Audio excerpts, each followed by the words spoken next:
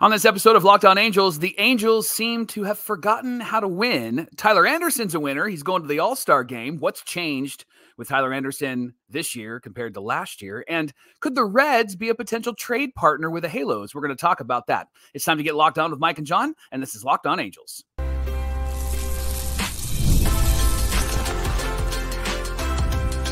You are Locked On Angels, your daily Los Angeles Angels podcast. Part of the Locked On Podcast Network, your team every day. Yes, it is, and yes, we are. Thanks for making Locked On Angels your first listen of the day. You can find us anywhere you get your podcasts, including Apple Podcasts, Spotify, and SiriusXM by searching Locked On Angels. And if you'd like to give back to the Super Halo Bros for all the Super Halo content, here's some things that you can do. Leave us a rate and a review on Apple Podcasts. If you're watching on YouTube, hit that thumbs up button. And if you're not subscribed already, what are you waiting for? Time to subscribe and become a Locked On everydayer. And whether you're watching or listening, come over to YouTube, leave a comment. It's one of the best ways to get in touch with John and I and be a part of the conversation. And today's show is brought to you by FanDuel. Make every moment more. And as the playoffs wind down and the sports stop sporting like we want them to, they have something for you this summer. FanDuel is hooking up all customers with a boost or bonus daily. There's something for everyone every day all summer long. Visit FanDuel.com to get started. Thank you for being here for this episode of Locked On Angels, where it's your team every day. You've got the Frisch Brothers here with you, a.k.a. the Super Halo Bros. My name is John, and that's my brother Mike. And my name is Mike, and that's my brother John. Hey, we've been fans of this team for years. It's our third season here at Locked On Angels, talking Angels baseball Monday through Friday, every single weekday with you. On today's show,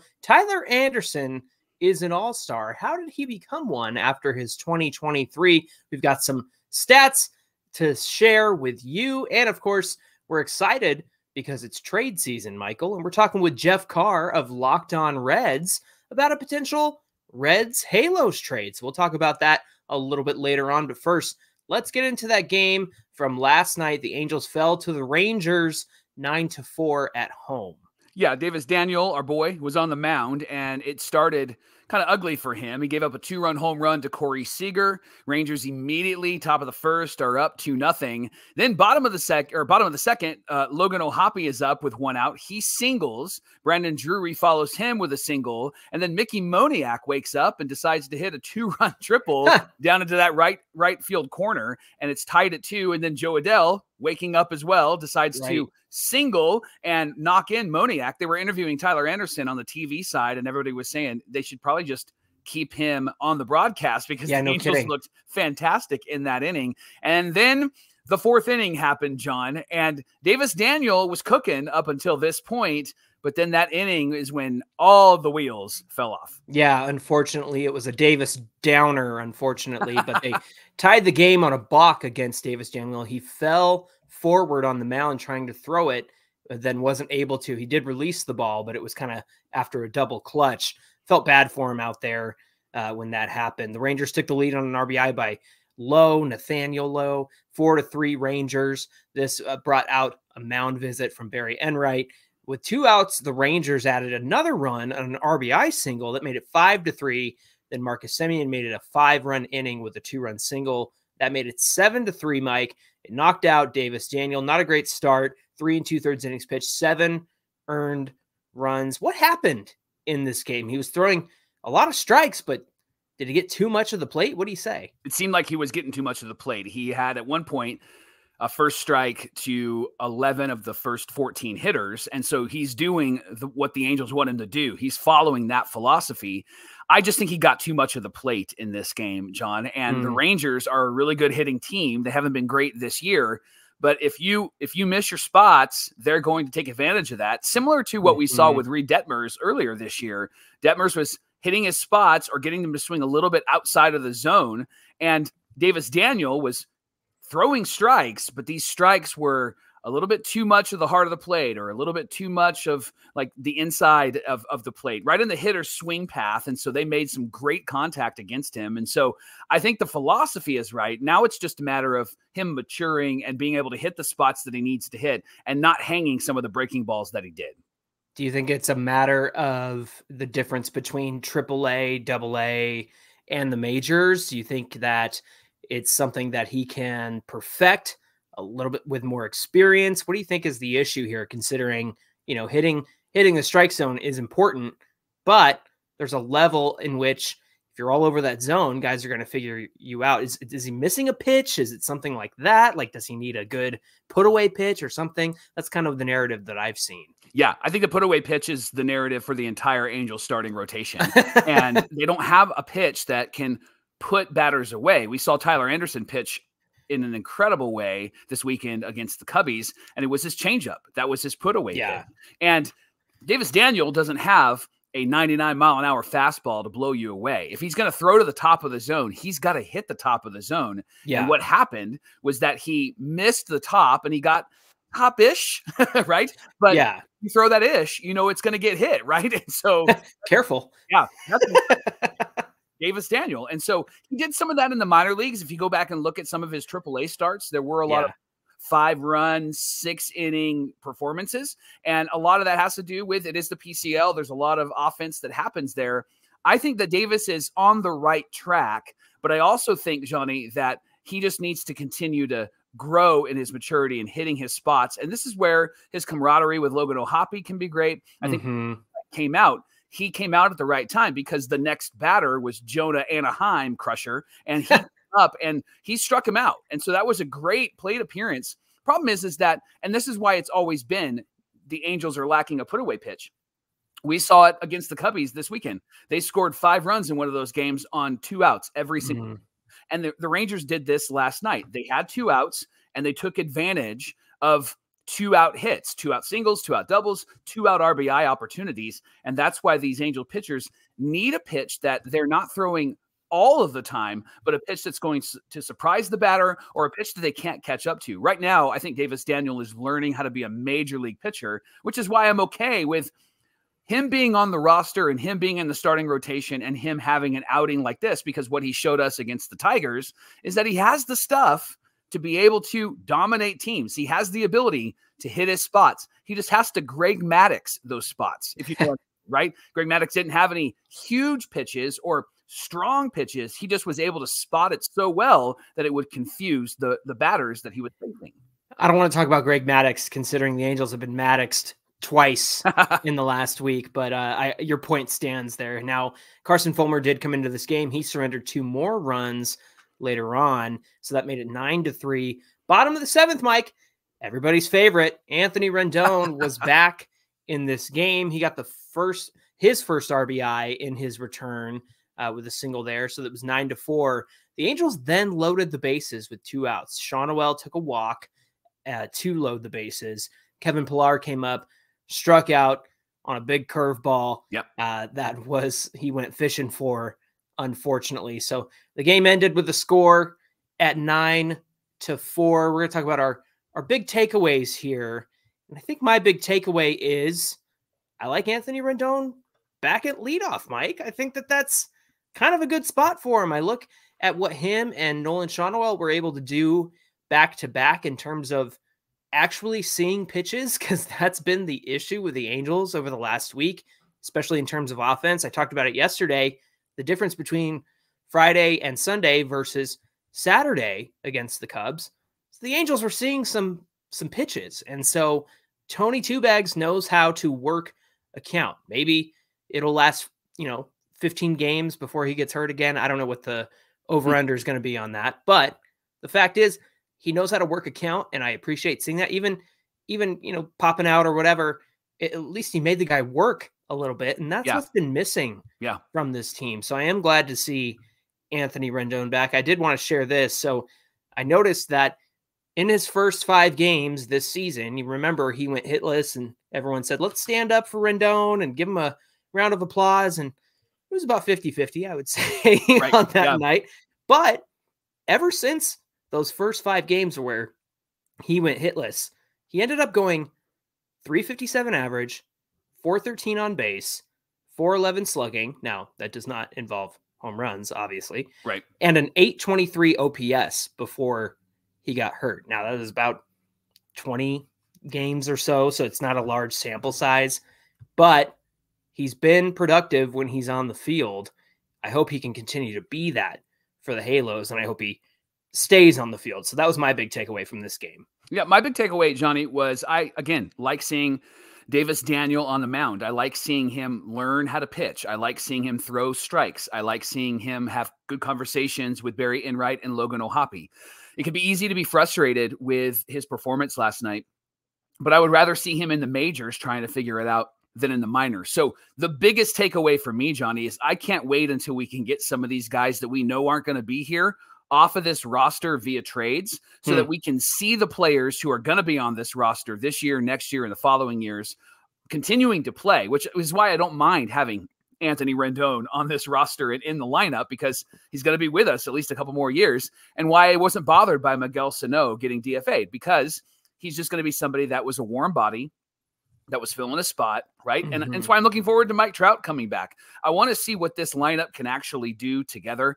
And I know that's been the narrative the last few years. Trout, Rendon, Ohtani not able to play with each other. I want to see a Logan O'Hoppe and a Zach Neto and a Shawnuel and a Trout and a Rendon. They were near 500 when these guys were in the starting lineup together. And so I'd love to see what would happen over a consistent amount of games to see the Angels really put something together. So can't wait till they get some of these guys off of the roster, trade them away. We're going to talk about trades in the third segment of this episode, but I'm looking forward to seeing these young guys continuing to develop and improve, because they need the opportunity to continue to develop and improve, and getting these guys like a Drury out of the way so that you can have some of the young guys come up or have some flexibility, I think will be a great move for the Angels moving forward. Yeah, I think about the Rangers, and I think about, they signed Simeon, they signed Seager, but it wasn't just those two. It's Adolis Garcia, it's Jonah Heim, it's Nathaniel Lowe, right? It's these guys all kind of contributing at the same time. So you had this mix of, hey, let's bring in two really solid free agent veterans who are going to be the centerpieces of this team, and then support them with the young staff that they have on the Rangers. So that was a nice reminder of seeing that against them on Monday night. Hey, thanks for making Locked On Angels your first listen of the day. The Angels are playing the Rangers again tonight, 6:38 Pacific time. You can catch every pitch of the Angels hometown broadcast on SiriusXM with the SXM app. Just search Angels. Coming up on Locked On Angels, Tyler Anderson is an all-star, but what's different this year compared to last year? And should we be concerned? Mike and I have some concerns, and we're going to share those with you coming right up. Locked On Angels is brought to you by FanDuel. John and I love sports. Obviously, we're doing a sports podcast talking about baseball. We never want sports to stop. That's why we hate when the Angels have an off day. Even if they're terrible, it's boring on off days. We want sports, and that's why we love FanDuel. FanDuel allows John and I to keep the sports going whenever we want. All we got to do is open up the app and dream up any bets anytime that we're in the mood. And this summer, FanDuel is hooking up not just John and I, but all customers with a boost or bonus daily. That's right. That's something for everyone, every day, all summer long. So you can head to FanDuel.com and make the most out of your summer. FanDuel is the official sports betting partner of Major League Baseball.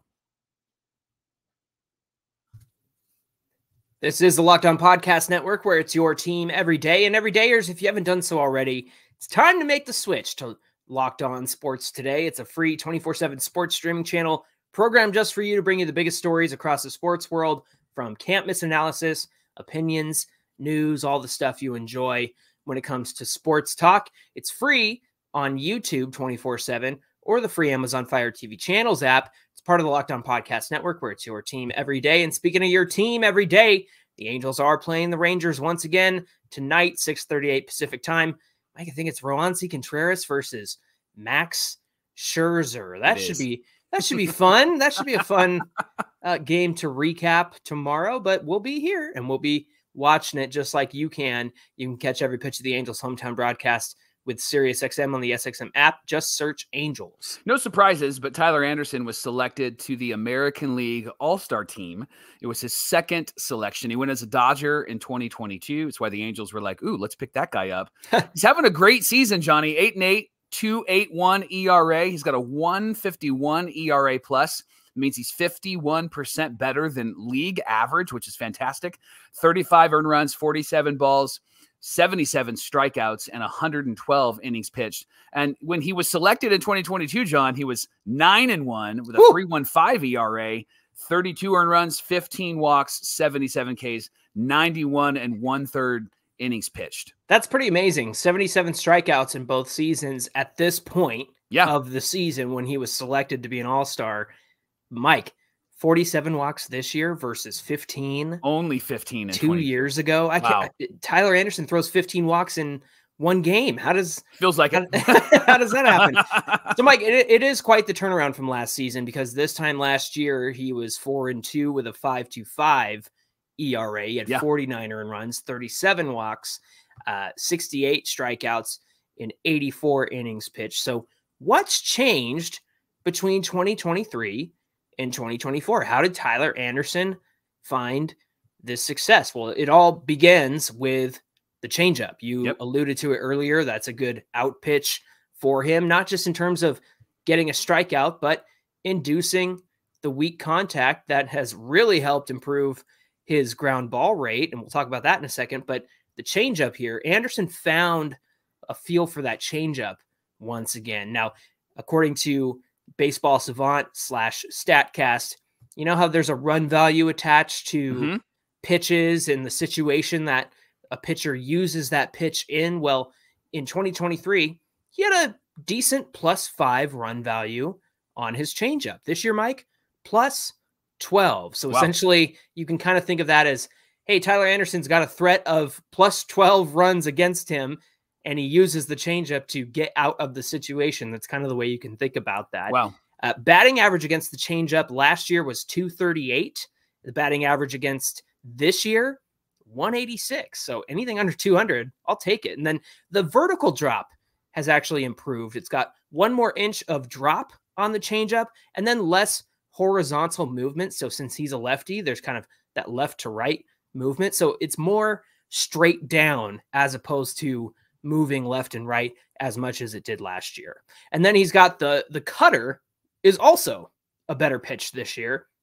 Last year, the run value on that was -2. This year, +2. So an improvement there as well. That has more drop and more horizontal break this year than it did last year. So that's also an improvement, because you do want that cutter moving from left to right if you're going to throw it. Every time you say drop, I hear the Beastie Boys. Drop. Okay, sorry. That's where my mind was at. Okay, let's talk about the fastball, John, because he doesn't have a really strong fastball. No. However, it has improved this year. 23, it was a -12, so not great at all. This year, in 2024, it's a -2. So you still don't want it being the negative, but it has been a pitch that has been better for him this year. And talk about movement. It's a tighter fastball than it was last year. There's less break, there's less drop, and it means that it goes where Anderson wants it to go, right? Which is a beautiful thing, because when it doesn't, that's when you see the walks start to pile up with Tyler Anderson, right? Yeah, exactly. And the ground ball rate has also improved. It's better this year at nearly 37%. Last year, it was about 30%. So he's getting ground balls at 7% more of a rate this year. He has had a really great first half, Mike. He's definitely deserving of the All-Star nod. But as far as the Angels go and what they plan on doing with him or not plan on doing with him, right? There's some things that make us nervous. And first of all, it kind of begins with the fielding independent pitching. You've heard us talk about FIP on this show many times.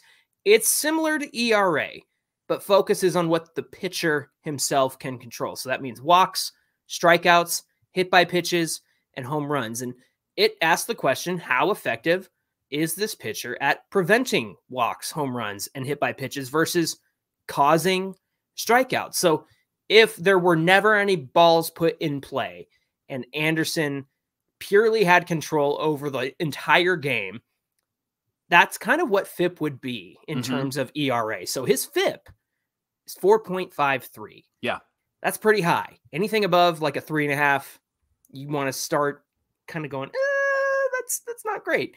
Now, this is reflected in his walk, strikeout, and home run rate. His home run rate is actually lower than it was last year, 2.6%, or 1 home run for every 9 innings that he throws. The strikeout rate is 16.8. That's about 6.2 strikeouts per 9 innings. The walk rate, kind of right in line with where it was last year, 10.3%. That's about 3.8 or almost 4 walks per 9 for Tyler Anderson. Now, let's talk about his expected numbers. Now, these are numbers that are numbers that you've really paid attention to, Johnny, and you've helped me to learn what they are. So Anderson is outperforming the expected numbers on his pitches. So here's an example. Fastball.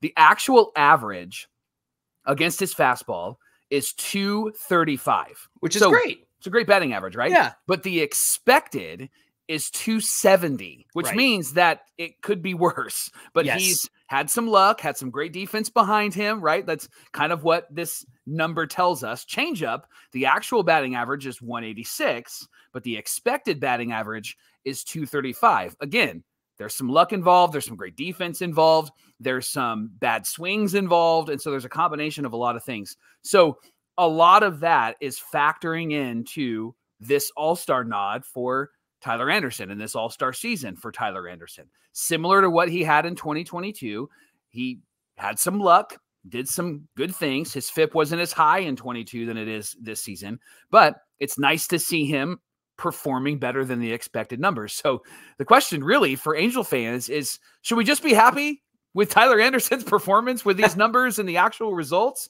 Or are these indicative of some luck and some maybe bad luck and some regression coming after the All-Star break? What do you think, John? Yeah, this is my biggest concern, Mike, is that if the Angels don't do anything with Tyler Anderson, they're going to get stuck with somebody who is inevitably going to find himself throwing a fastball that gets hit at a 270 average against. And yeah, it might not get all the way up there, but again, Anderson is outperforming what he is expected to do. You mentioned the 2022 season with the Dodgers, and I looked at the expected numbers, and I would say they were almost right in line with the actual numbers. Some of them were higher, some of them were lower, but it was pretty much like Anderson was doing what he was expected to do, and he was doing it very, very well.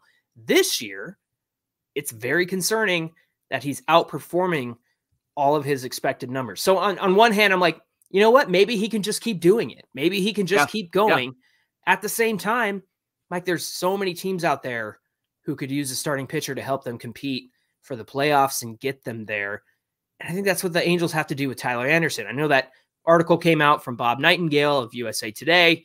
There's a reason why we call him Boob Nightingale, because he gets information wrong or will spell somebody's name wrong. So, you know, he had a lot to say over the offseason about who the Angels were going to get and what they were going to do. And obviously, a lot of those things didn't happen. Right. So I kind of question if the Angels aren't going to do anything with Tyler Anderson, are we going to see the regression settle in for him? I don't want to be around to find out. I think that they should trade him and get the value that they can out of him now. He's an all-star now, Mike. Like, why wouldn't you want to go and trade him? Right. You're almost 20 games under 500, and you're not going to be competitive for the rest of the year. And you're not going to be competitive next year. And so this is a Shohei Ohtani light conversation. Remember how you screwed up Shohei and didn't trade? I can't speak because we were excited that they went for it. We were. Yes, we were. And I was glad that they tried to go for it. It was the first time that we were excited about this team in a while. However, this is very clear. And the decision to trade him is very clear. And because there's potential for regression, makes it even more clear. And he's under contract for another year and a half, which brings his value up, and he's pitching well. So Angels need to do the right thing and make a move with Tyler Anderson. He's only $13 million a year too. So he's doing these results on a $13 million contract. I think teams would be jumping at the chance to get Tyler Anderson. Obviously, Johnny and I are numbers people on this podcast. And if you're a numbers person, whether you love numbers or you're not too familiar with stats and with figures and numbers, doesn't matter, because Prize Picks is the greatest place to go. It's so easy to play on Prize Picks. It's America's #1 fantasy sports app. There's over 5 million members on this app. John and I are 2 of those members. We would love for our everydayers to join us. It's really fun, super exciting. You can get on all the action, any sport at any time, whether you're a baseball person, obviously you're here if you're a baseball person, or basketball, football, hockey, whatever you like. You can now win 100 times your money on Prize Picks, and all you got to do is pick 4 correct picks. You can turn $10 into $1,000, and you need that right now, right? That would be great, especially with you're running your AC. It's really hot. I'm sure that you need some extra money. So All you have to do with Prize Picks is pick more or less on 2 to 6 player stat projections, and you're locked in. We've talked about this on this show, but it's super easy. They give you a half of a projection. So if it's going to say like, hey, Trout's going to hit a home run, it would say he's going to hit a half of a home run. So you can pick more or less. Will he hit one or will he not hit one? And it's super easy. You can use it anytime. You can log in at any time. Strikeouts are included. RBIs are included. First inning runs are included. If Griffin Canning's pitching, make sure you say yes, there's going to be a first inning run. And then when you win, Prize Picks has great payouts through Apple Pay for a quick deposit into your account. So download the app and use our promo code LOCKEDONMLB, and they're going to give you a first deposit match of up to $100. Join Prize Picks today. You can pick more or pick less. It's that easy. Speaking of numbers, we are not fans of taxes, right? We're not fans of the IRS coming after you if you owe taxes. If you owe taxes and you're in trouble, don't stay in trouble. Let the licensed professionals and tax experts at Tax Network USA go to bat for you. They have over 14 years of experience, an A+ rating with a Better Business Bureau. Tax Network USA has saved their clients over $1 billion in tax debt. So whether you owe taxes, you have complicated matters, maybe you put it off and realize that you need to figure this out now, or you have some extra money, you're just not sure what to do with, or if it should be taxed, or how you should report it, you can figure it out with Tax Network USA by calling this number, 1-800-549-1000, or visit tnusa.com/lockedon.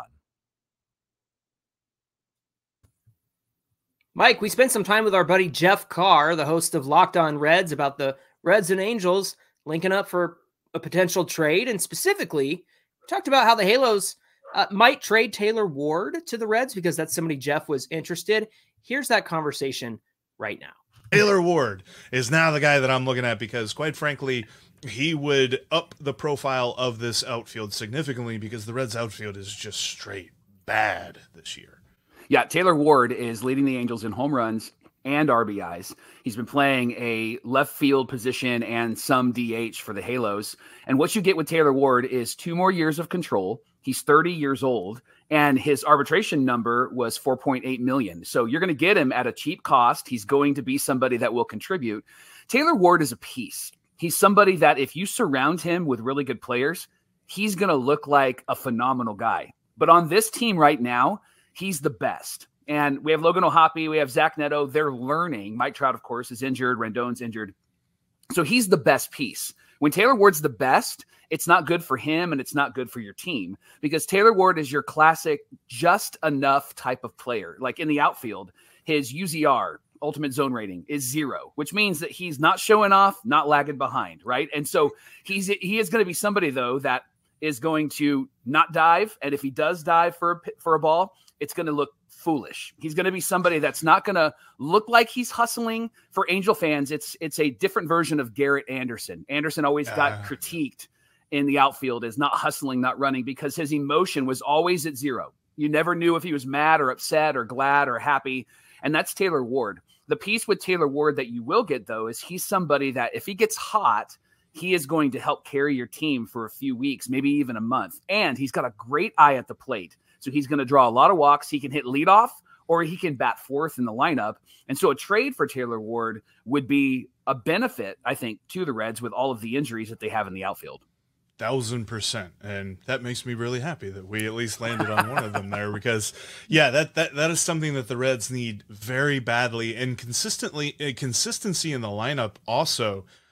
In fact, I remember there was a conversation with Nick Kroll, Reds president of baseball operations, probably about a month ago, and the reporter was trying to lead him to the conclusion of, yes, we're going to look for outfielders. But he kept saying, oh, we're just looking for consistency. We're looking for the kind of player that can bring consistency to this lineup. Yeah, I think that with the Halos, you're probably going to get more back if they did package like a Taylor Ward and a Carlos Estevez, and they sent them to, let's say, the Reds. Some of the names that I looked at when I looked at the prospects were Cam Collier and Hector Rodriguez. Reese Hines was another name that caught my attention as well. The thing that I think the Angels are going to be looking for are ready now guys that are going to be up at the major league level in 2025.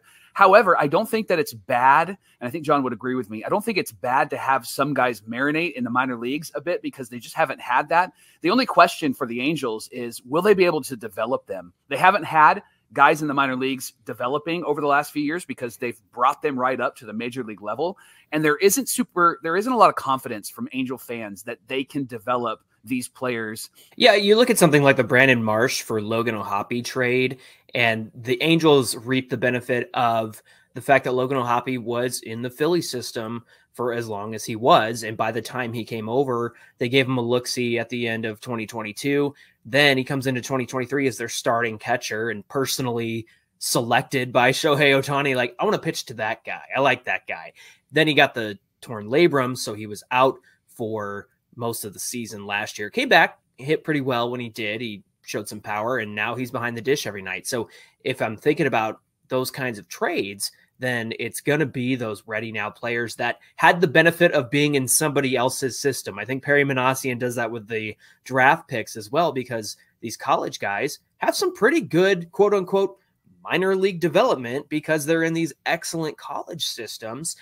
So in terms of guys who are close to the majors, I think that's what the Angels prefer. But look, at this point, I think anybody is on the table. And I think if the Angels are smart, they'll go after anybody they can, especially guys like Cam Collier. I was even looking at Sal Stewart, who was also kind of, often talked about in the same conversation as Cam Collier. They love their guys who make contact. And so I'm looking at a lot of these guys with good hit tools, and that's something that they emphasize because they want, I don't know, Mike, maybe you agree. It seems like they kind of want to get back to social ball a little bit, like put the ball all over the field, lay some bunts down, that sort of thing. And I like that kind of baseball, to be honest with you. Me too. That played well for them back in the day. That's for sure. Yeah, it only got them a World Series, right? Something about that ring just makes everything seem good. But no, okay. So let's say this.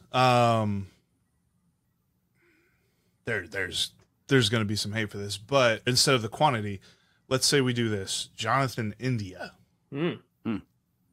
and we'll throw in, let's say, we'll do Lyon Richardson and Rhys Hines. Ooh, how many years of control does India have left? I think he's got a couple of years. He's a guy, and I think that there are a lot of Reds fans that every time he does well, and quite frankly, I love watching him play. So I wouldn't love the idea of training him, but he is a guy that when Matt McClain is healthy, he's a man without a position on this team. And when you look at his bat, he's definitely a guy that deserves to be in the lineup. So you've got to work on his glove to see exactly where he fits. I also think that of the other guys, Lyon Richardson, you'd have somebody that's ready to pitch for you right now if you really wanted him to, and kind of work on some stuff in the major league level. And then you could also get Rhys Hines up here later this year or maybe early next year. I think that would be an interesting trade offer as well. And the Reds kind of have to look at these big swings. If they're going to get multiple years of team control with Taylor Ward, and they're going to fix their outfield, which quite frankly, that needs to be their plan for the next calendar year. Because as much as I love Will Benson, and as much as I love TJ Friedel, and as much as I love Jake Fraley, I just don't think that equation is working out for them. And maybe Spencer Steer is a long-term outfield option, but he constantly keeps getting pulled back into the infield for multiple reasons. So to put him into the equation as simply just an outfielder seems to be short-sighted to me. Yeah, I could see the Angels going for a Jonathan India. John of Locked On Angels, actually was somebody that pushed for that last year. I am a Jonathan, by the way. You are Jonathan. Only mom calls me that, by the way. Right. No H in the name. But he is somebody that pushed for Jonathan India, and I could see him really holding down second base for us with Neto at short. I think that it would probably, if I'm the Angels, it would probably be a Taylor Ward, Carlos Estevez type of deal instead of a Rengifo thrown in there, because I think that they would have Rengifo play third and hold that down and then maybe have a Rendon DH. But I could see a great infield of Rengifo, Neto, and Jonathan India with Nolan Shonawell playing first. I like it. You might get some hate, Jeff, but not from me. I like that deal. What do you think, Johnny? Yeah, I like that deal as well. And to see Jonathan India maybe hold it down for a few years until some of these other Angel players are ready to come up and maybe take that second base position. Look, the biggest need here is third base. And so if there's a future where the Angels have somebody, I've said it a lot, I don't see a lot of power in their development system, in their farm system. So to have somebody come on up and take that spot in a few years, I think would be excellent. And perhaps if it's not Estevez, it's another reliever that you might need, like a Matt Moore, who hasn't been too great this year, but he did have a great 2023.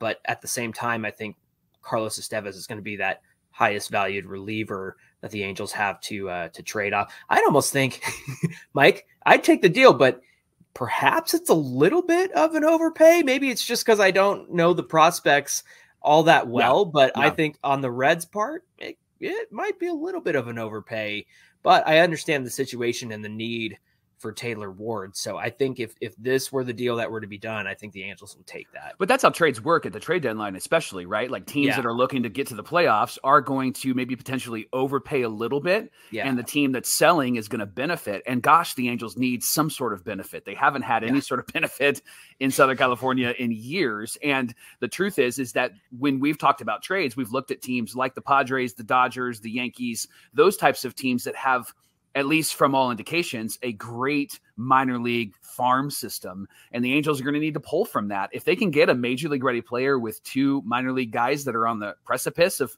coming to the major league roster, that would be a game changer for this team. So I could see it being an overpay, but I could also see it if you throw in an Estevez to go along with a Taylor Ward. I could see it really benefiting the Reds. So I'm sold. Who do we need to call? What do we need to do, Jeff? Let's do it. Let's do it. Now, full disclosure, we had that conversation before Rhys Hines debuted yesterday. So after the day he put up, Mike, I'll take that deal 10 times out of 10. Let's go.